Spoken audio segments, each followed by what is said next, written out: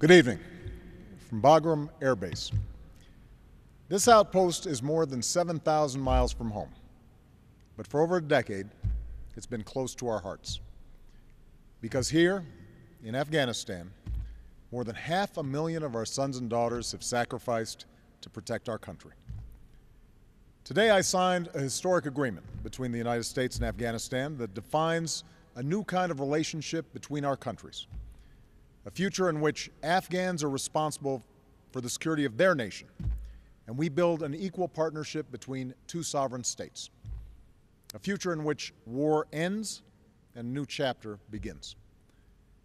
Tonight, I'd like to speak to you about this transition. But first, let us remember why we came here. It was here, in Afghanistan, where Osama bin Laden established a safe haven for his terrorist organization. It was here in Afghanistan where Al-Qaeda brought new recruits, trained them, and plotted acts of terror.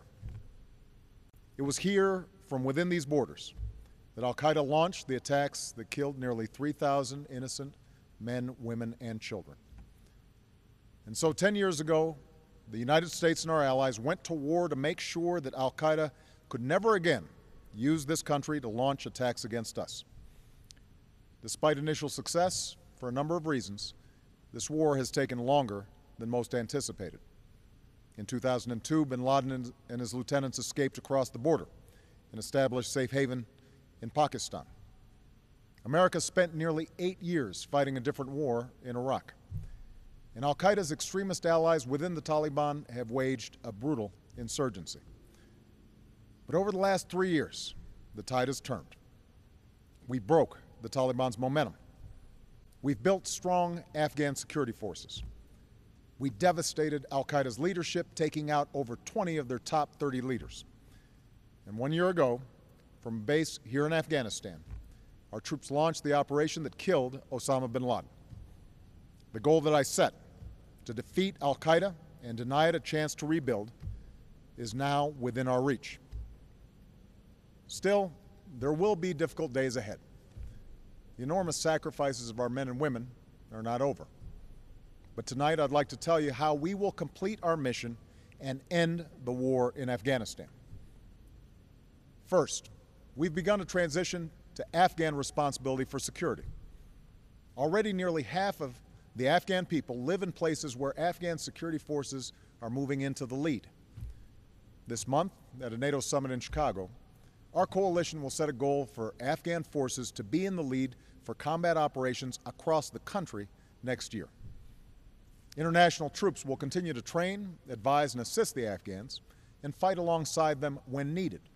But we will shift into a support role as Afghans step forward. As we do, our troops will be coming home.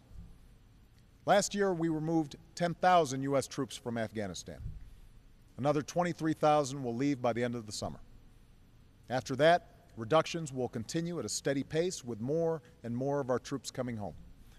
And as our coalition agreed, by the end of 2014, the Afghans will be fully responsible for the security of their country. Second, we are training Afghan security forces to get the job done. Those forces have surged and will peak at 352,000 this year. The Afghans will sustain that level for 3 years and then reduce the size of their military. And in Chicago, we will endorse a proposal to support a strong and sustainable long-term Afghan force. Third, we're building an enduring partnership. The agreement we signed today sends a clear message to the Afghan people. As you stand up, you will not stand alone. It establishes the basis for our cooperation over the next decade, including shared commitments to combat terrorism and strengthen democratic institutions. It supports Afghan efforts to advance development and dignity for their people. And it includes Afghan commitments to transparency and accountability and to protect the human rights of all Afghans, men and women, boys and girls. Within this framework, we'll work with the Afghans to determine what support they need to accomplish 2 narrow security missions beyond 2014: counterterrorism and continued training. But we will not build permanent bases in this country. nor will we be patrolling its cities and mountains. That will be the job of the Afghan people. Fourth, we're pursuing a negotiated peace. In coordination with the Afghan government, my administration has been in direct discussions with the Taliban. We've made it clear that they can be a part of this future if they break with al-Qaeda, renounce violence, and abide by Afghan laws. Many members of the Taliban, from foot soldiers to leaders, have indicated an interest in reconciliation. The path to peace is now set before them. Those who refuse to walk it will face strong Afghan security forces backed by the United States and our allies.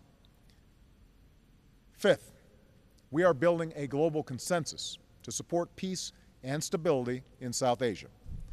In Chicago, the international community will express support for this plan and for Afghanistan's future.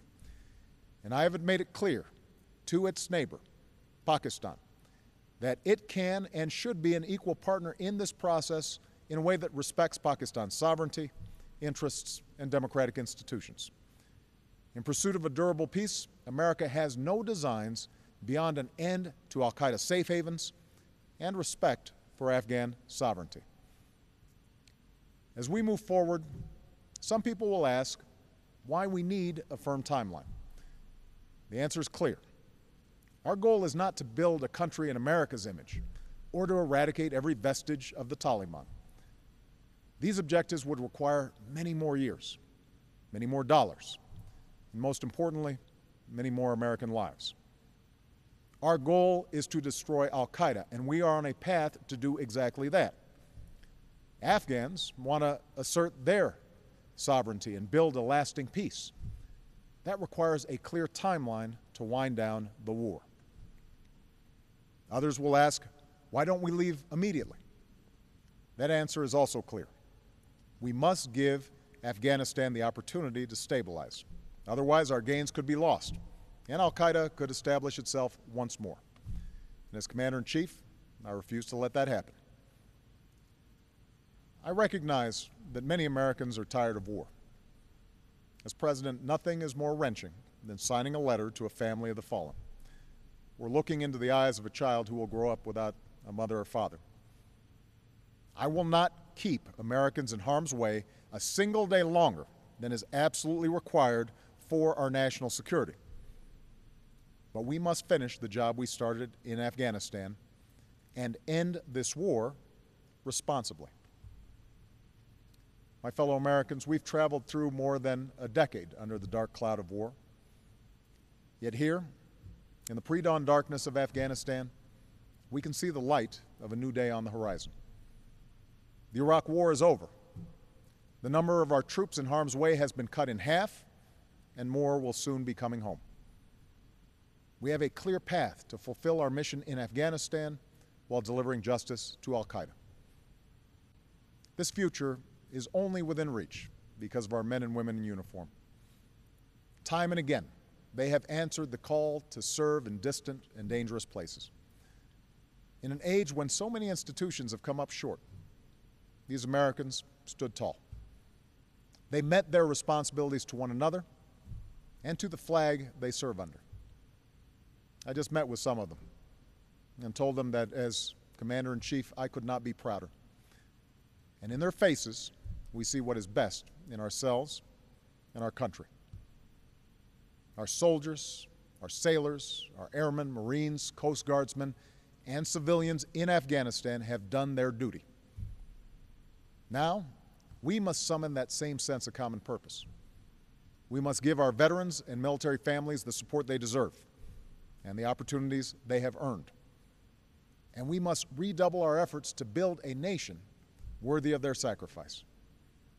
As we emerge from a decade of conflict abroad and economic crisis at home, it's time to renew America. An America where our children live free from fear and have the skills to claim their dreams. A united America of grit and resilience, where sunlight glistens off soaring new towers in downtown Manhattan, and we build our future as one people, as one nation. Here in Afghanistan, Americans answered the call to defend their fellow citizens and uphold human dignity. Today we recall the fallen and those who suffered wounds, both seen and unseen. But through dark days we have drawn strength from their example and the ideals that have guided our nation and led the world. A belief that all people are created equal and deserve the freedom to determine their destiny. That is the light that guides us still. This time of war began in Afghanistan, and this is where it will end. With faith in each other and our eyes fixed on the future, let us finish the work at hand and forge a just and lasting peace. May God bless our troops, and may God bless the United States of America.